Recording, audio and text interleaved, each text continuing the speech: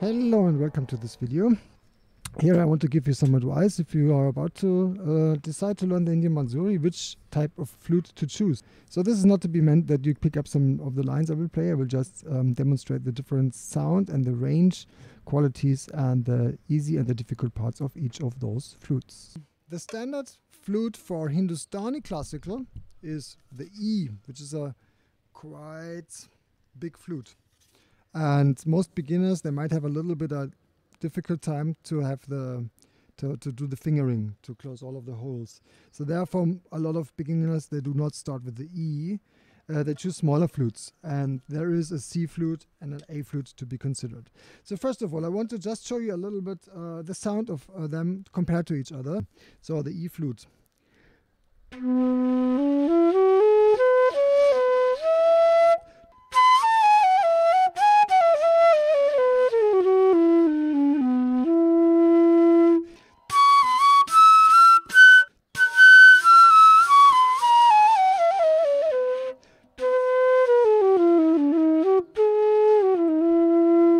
This is the E flute. The A flute, that means that the root note here for Hindustani system, this is an A, and the other one it was an E.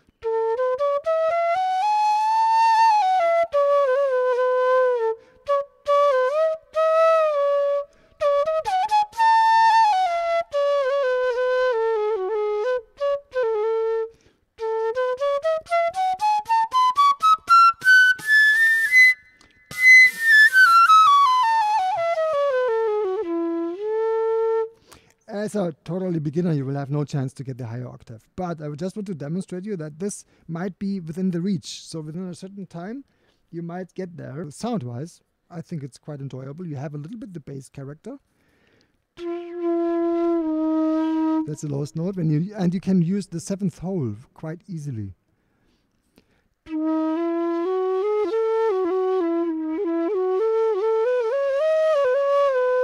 So seventh hole is usable, and the higher octave is not too difficult to get it.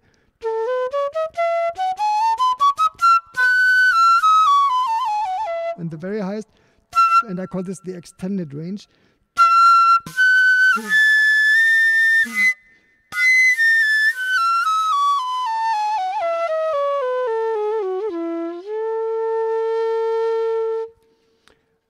Not too difficult on this one, still it needs time. Also doable on the big one, but on the smaller ones, let's compare this first. On the smaller ones, the high octave gets really tricky and I cannot do them very well on this one.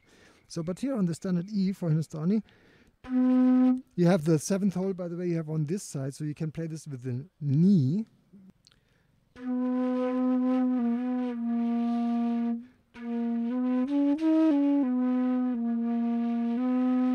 And this you can, on the smaller flute, you can do with the finger here. And the higher octave on this one.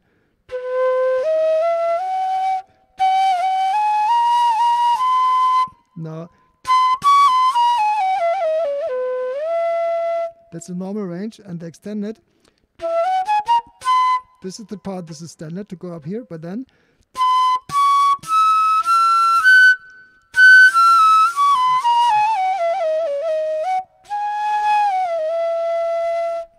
and as you can hear spontaneously, when I'm doing spontaneously like that, the highest octave does not sound very nice. That's, I think, the reason why most professional players, they do not use it too much. But if you practice it really well, I think it's totally possible. So let's see. Maybe in 1 year I can do some videos with the upper octave really sounding very nice. I think it's doable and it's worth to go for it. So then you have a range of 2.5 octaves on the Bansuri. Also the smaller ones, same thing. But on the even smaller one, the C. Now this has the advantage that the holes are even closer together, but they're also not too wide on the A flute. But here they're even closer. That's a little bit more comfortable.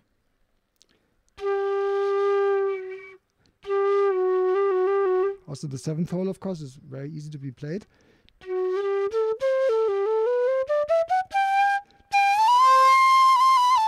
But even the middle octave gets a little bit challenging for the blowing. So it's a good exercise for the embouchure.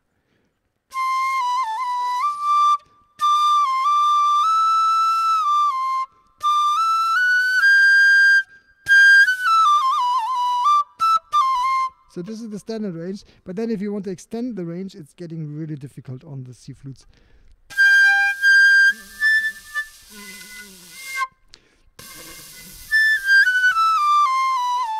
So on this, I'm not there yet to do the extended range on the C flute. Of course, it will also be possible, just a matter of practicing the embouchure better, getting better chops and more precision on the blowing. But on the A flute, it's much more within the range. And I personally think that the sound of the A flute is also a little bit more enjoyable.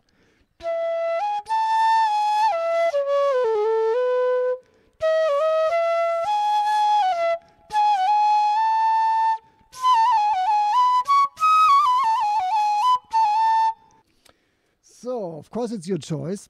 I mean, if you place an order, it might be a good idea to get a C and an A together. When you order some flutes from India, the package to get it sent will be just equal one flute. So if you get two flutes together, that might be economically also a little bit more reasonable. E, if you want to go for Hindustani music and you hear all the great players like Hari Prasad Chaurasia and Rubak Kulkarni and Rakesh Chaurasia and Rono Manjumdar and all of them, they are all playing E for that. This is the standard in the Hindustani because of the balance of the low and the high frequencies. It's quite an ideal one. And also, if you want to play some jazz or Western music, the E is always a good deal.